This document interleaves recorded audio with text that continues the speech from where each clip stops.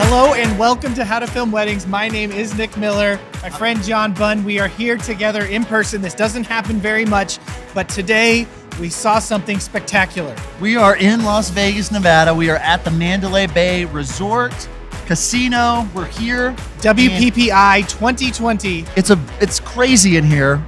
Massive showroom floor. And we, ladies and gents, were literally some of the first people in the entire world to see a brand new camera from Canon.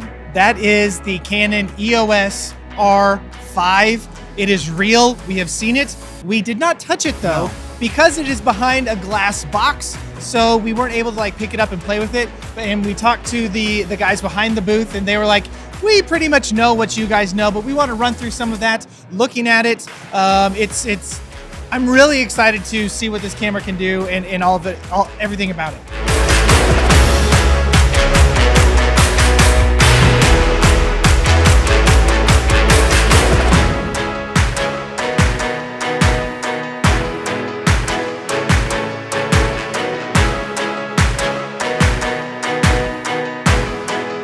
So the first thing we want to talk about with this camera is the size. Now, right in front of it was the EOS R, which we've seen.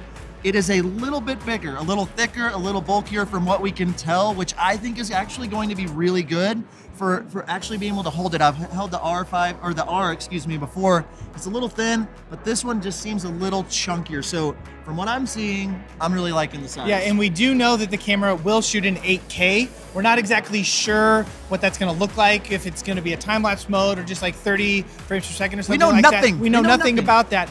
But my guess is that it is a little bit bigger so that the processors inside can kind of fan it a little bit better for those bigger files like that. Yeah, and so it's hidden inside of this case behind lock and key. You can kind of see it behind us. I was able to take some photos above it, around the side, and I was also able to see the back of it.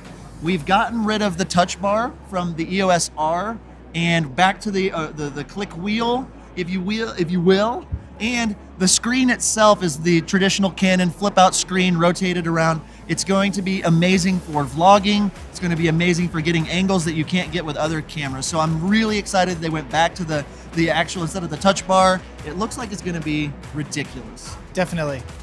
We know that this camera does have dual card slots. We don't know if that's going to be something like 2 SD cards. If it has a CFast card like the 1D X Mark III, we're not exactly sure. And then we're not also sure if it is able to dual record. It's definitely going to be able to daisy chain, meaning it'll record to one card and then the next one. The thing that I love the most about my C100 is the fact that I can record 2 SD cards at the exact same time. I would love it if this one would be able to do that.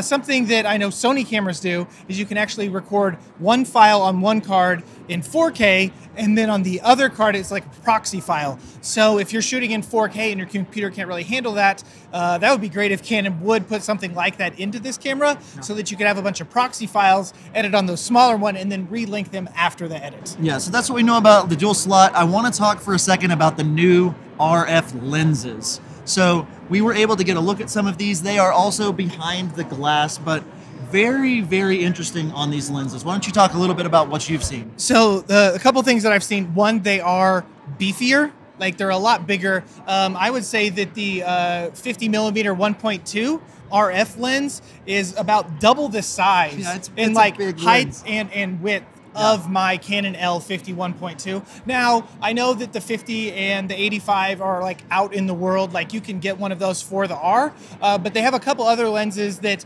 are here. One is going to be the 100 to 500 zoom lens. It is a 4.1. No, I'm sorry, it is a 4.5 to 7.1 aperture on that. Yep. So the low light capabilities are not so great. However, it is a full frame sensor camera, so you're going to get more light into the sensor going that way. With these new lenses, I'm really excited about them being a lot smaller. One of them that I'm really excited about is the 70 to 200. I carry 2 of these in my bag and they take up a lot of space.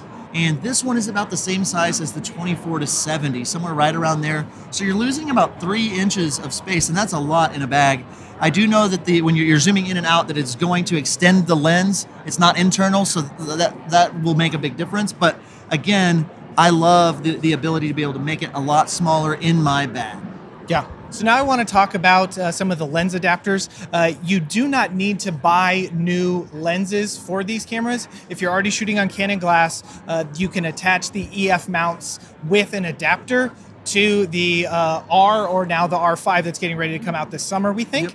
Yep. A neat thing that if you are actually using your EF mount lenses is there's an adapter, and with that you can attach a variable ND filter. So if you don't upgrade your lenses, and we know that, you know, seeing the prices on the RF mount lenses, they are more expensive. I know the 70 to 200 is about $600 more. I think the 50 is about $500 more. So they are definitely more expensive lenses. If you don't want to update, you can, or upgrade your lenses, you can use this adapter. They do have a variable ND filter that you can use with your RF lenses, which that is something that I will definitely miss going to a new camera system, is the built-in ND filters. And if I'm continuing to use my EF mount lenses, I will have an ND filter built in that I can use. It goes camera body, then these the filters, which has the adapter so that I can use the RF lens on the other side. Yeah, it's going to be a perfect solution for me as a C100 Mark II user to still use the glass I want to use, and then have built-in ND filters to use for, you know, all of my current lenses. So super pumped about that. Now, do we want to talk about when it's going to ship, or when we think it's going to ship? Yes. There's a bunch of, you know, Canon rumor sites and all that stuff. July, summer seems to be what they're thinking. Now, we don't know if that's going to be like ship date. We don't know if that's going to be like official announcement date. We're not exactly sure, but it seems to be June, July, August, somewhere in that time frame is when this camera will know everything about it, and it might start making it out into the world. Yeah, and we don't know that exactly. We don't know much more exactly, except for the hands-on kind of look that we got at it today. It looks like it's going to be the perfect camera for me to switch from the C100 Mark II finally, and I know a lot of people are really excited to see it. We don't know the price yet. I'm going to guess it's going to be somewhere in like the $3,000 to $4,000 range, but again, we don't know with the 8K capabilities, what the crop is going to be, what it's actually going to do is going to determine a lot of that, but we do think that this is a camera that is going to compete with the other mirrorless cameras out there, and as a Canon user that has been sitting on the sidelines, waiting and waiting and waiting, this is a very exciting day for us. I am really excited about the announced IBIS in it, so that I can go handheld and not have to worry about shaking and all that stuff. The internal stabilization is going to be simply a life changer for me and my business, and I cannot wait to play with this camera and see what it does in person. All right, so that is what we know so far about the Canon EOS R5. We are so excited to get our hands on it and check it out. We're gonna be doing a lot more YouTube content on our channel, and we're really gonna be doing a lot more of this kind of stuff. So do us a favor, like this video, share, subscribe, and we will see you in the next video. See ya.